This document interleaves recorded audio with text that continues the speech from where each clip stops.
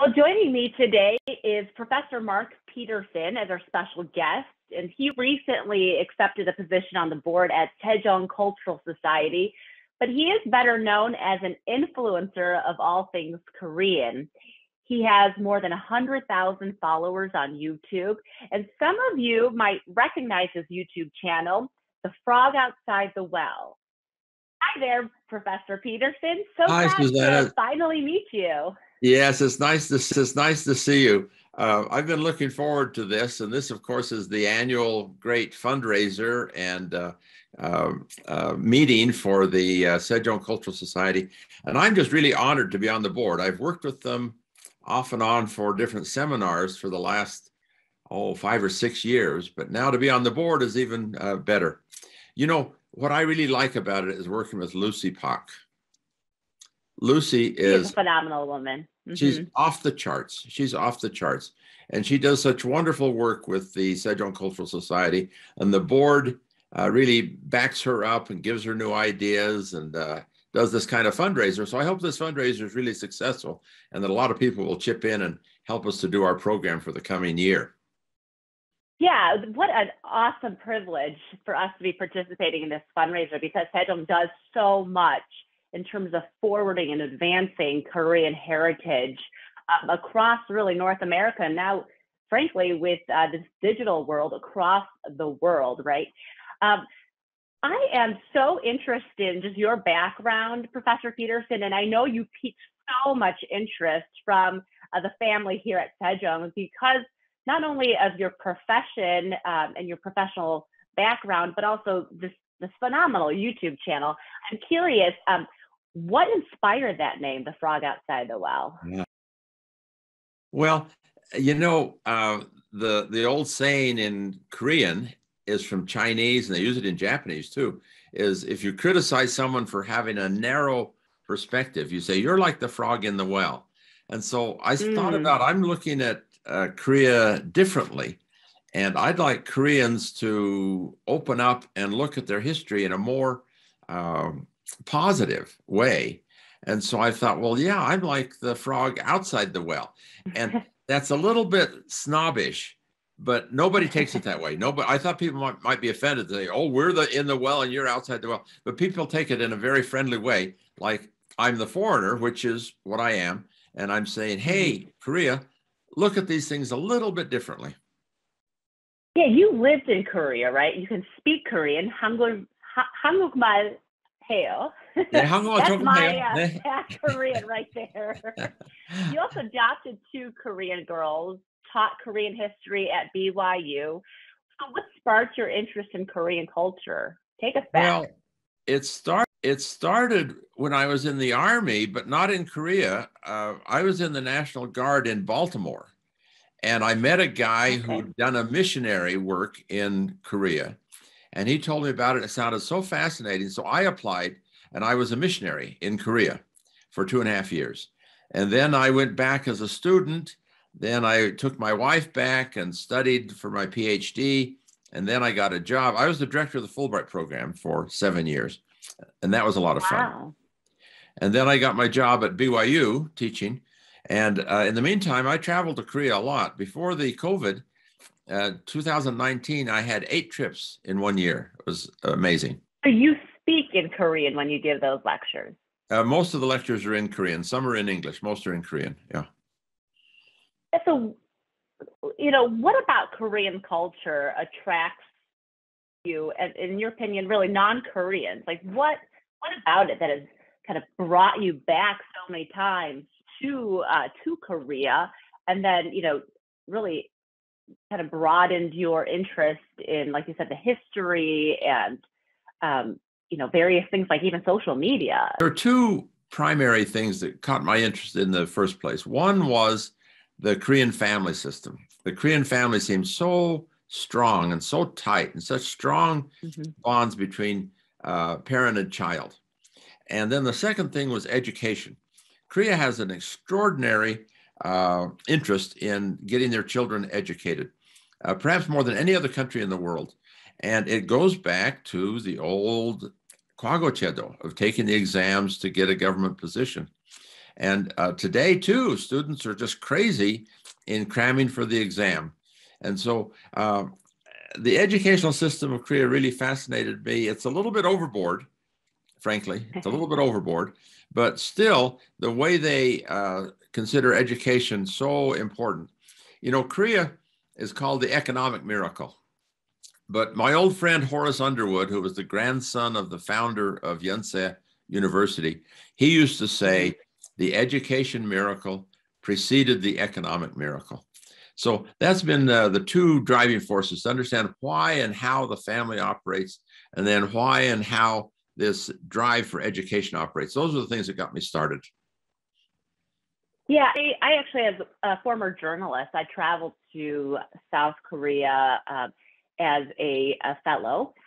And one of the things that caught my attention was when a diplomat said that Korea is the only country in the world to date that was ever a developing country or third world country that now has become a donor country. So we came out of poverty and now we are donating to developing countries.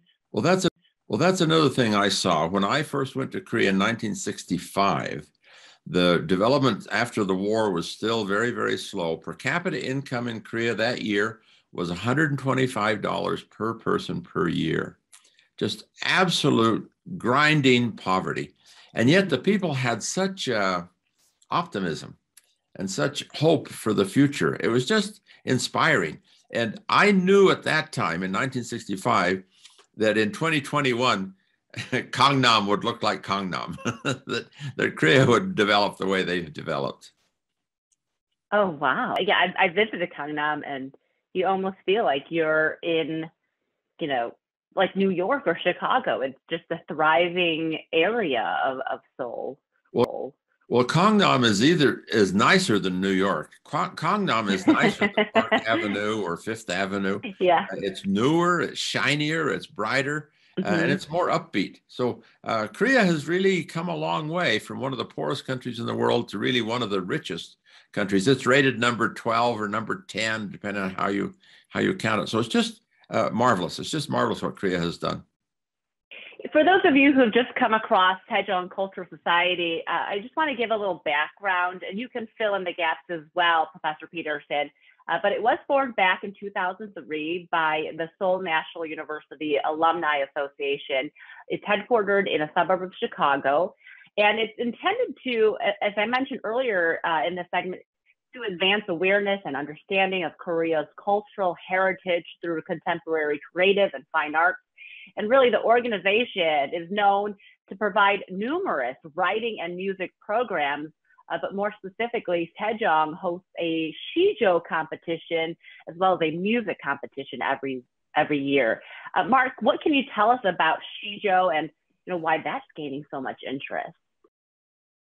Sejong has really captured my interest, and that's what brought me to the Sejong Cultural Society, is their Sejong contest. And I just really think that's a wonderful thing.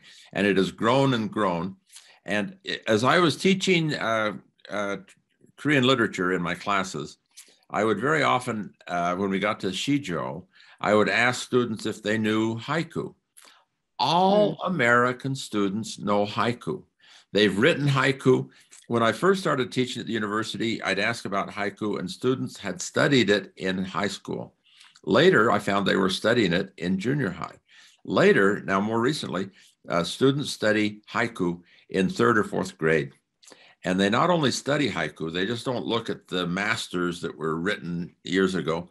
They write haiku. It's a creative exercise. And so, in Korea, there's this saying about your cousin bought some land and I got a stomachache. My cousin bought some land and I got a stomachache. I was so jealous. I'm jealous of haiku. I hate to admit it, but I would like to see Sejong become as popular and as pervasive in all aspects of American society as haiku. And because haiku has become that successful, there's no reason in the world why Sejong cannot as well. And we're starting to get there. Sejong is starting to spread around the United States.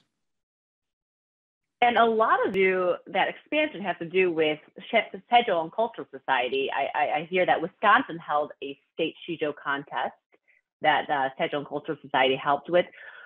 How has this organization been kind of that impetus and that aid to bring awareness of Sejong across the country? Yes. Yeah, Sejong has done the most important work in spreading the word about Sejong. And it's spread to Wisconsin because we have a very good teacher of Sejong whose students win first, second, third, or honorable mention every year in Wisconsin. And she's been a driving force to have the Sejong contest in Wisconsin. But we've also had a contest in LA with the LA Cultural Society. We've had one in Ohio at Ohio State University. And I'm trying to get one started here in Utah with cooperation with the Utah Educational Organization. So yeah, it's starting to spread. And it all started with Sejong, with the Sejong Cultural Society.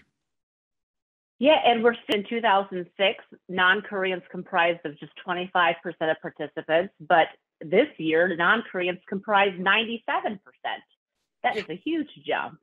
Yes, yes. This Sejong contest, I think when the Sejong Cultural Society envisioned Sejong, they saw it as an event for Korean American students, but it quickly has spread to become not just Korean American students, but 97% ordinary Americans.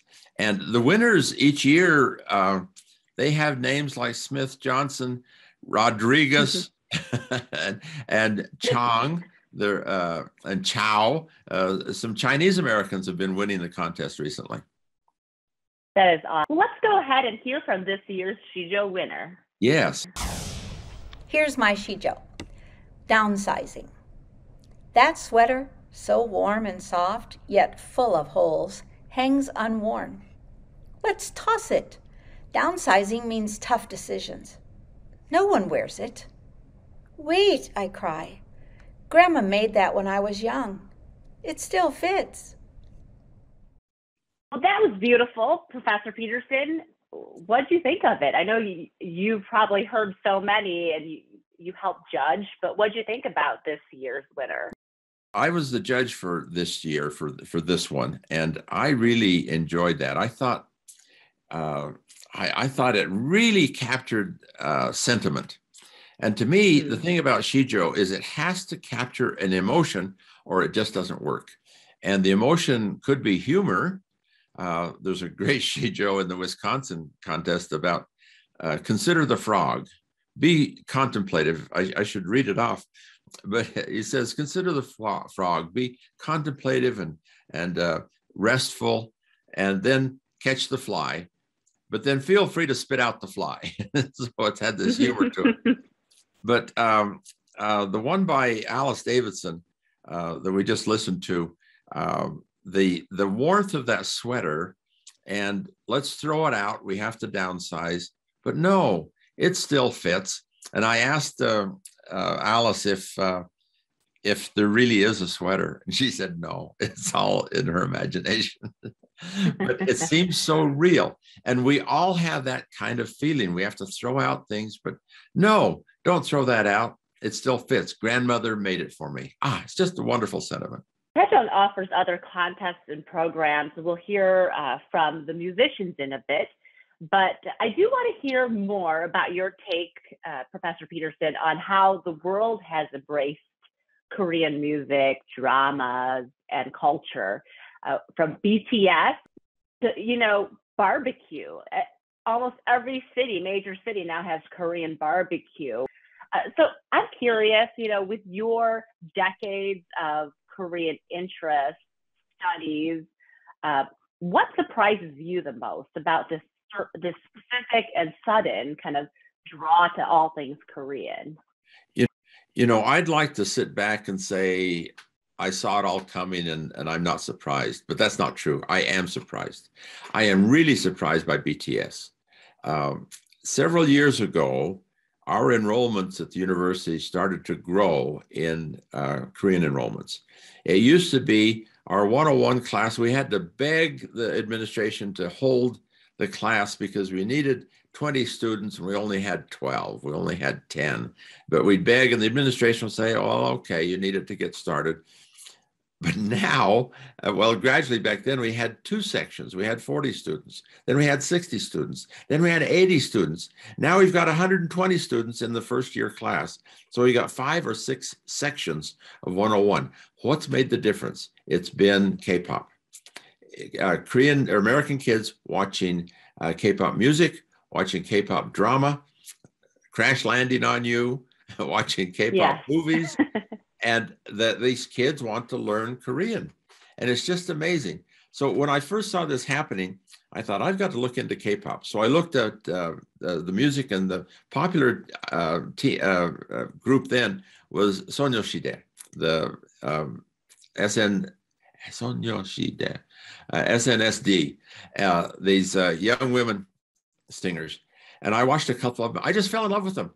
It was so attractive, and it was moving, and it was good music. It was really interesting. And so I thought, oh, this is not temporary. This is not some passing fad. This thing's going to hold on. And now Sonyeoshide is still out there, but Blackpink has become very, very popular. And then, of course, BTS is just off the charts.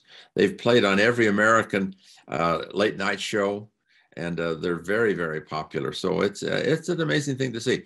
Zupa's, the food chain, recently has a bulgogi sandwich. And so it's going everywhere, as you mentioned. Yes. Yeah, that is something else. Everyone knows about BTS. It used to be, some of those K-pop bands or groups, people who are interested in K-pop would know of them, but now it's mainstream. I mean, if you don't know a BTS song, then like, where have you been? When you were a little girl, Korea was not cool, and people didn't have a good impression of Korea. MASH was the TV show of poor, war-torn country that went from that image in a matter of like 30 years to becoming really cool. I mean, Korean is so cool these days, and people want to go to Korea. People want Korean food. They like Korean music. They love Korean movies. And Parasite got the Academy Award for the Best Picture of the Year. Unbelievable. Yeah, all of that, there's a foundation to it. And to me, that's the beauty of Sejong Cultural Society, because it's all about educating people. Like, where did that come from? What are the roots? What's the history? Yeah. So again, for those of you who are watching, who are listening, the society, the Cultural Society needs donations in order to keep running, right? I really love the Sejong Cultural Society. I've done a lot of work with the Korea Society in New York, and they used to do a lot of education. That's when I was involved. Then they got a new director, and he shifted toward politics and economics. And there are lots of ways to study a culture and to study a country. And the Korea Society has gone economics and politics, and not much education, not much culture. The Sejong Cultural Society is not doing politics. It's not doing economics. It's not doing economic development. It's doing culture, pure culture. And it's doing a great job. So I hope our listeners will help us out and help us fill our budget. The bigger budget we have, the better work we can do. So chip in, and let's make Sejong Cultural Society even more prosperous than it has been in the past. Absolutely. Well, thank you, Professor Mark Peterson. Thank you for your time and, of course, your contribution to Sejong Cultural Society. Thank you, Susanna. It's really been a pleasure talking with you.